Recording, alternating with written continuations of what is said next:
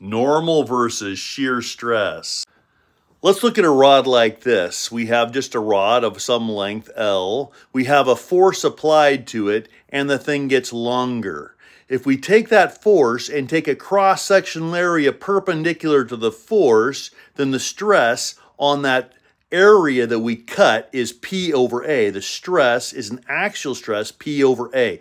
You'll notice the force is perpendicular to the area or normal to the area. That word normal means perpendicular. So our normal stress is not less abnormal, it just is perpendicular. That's a normal stress.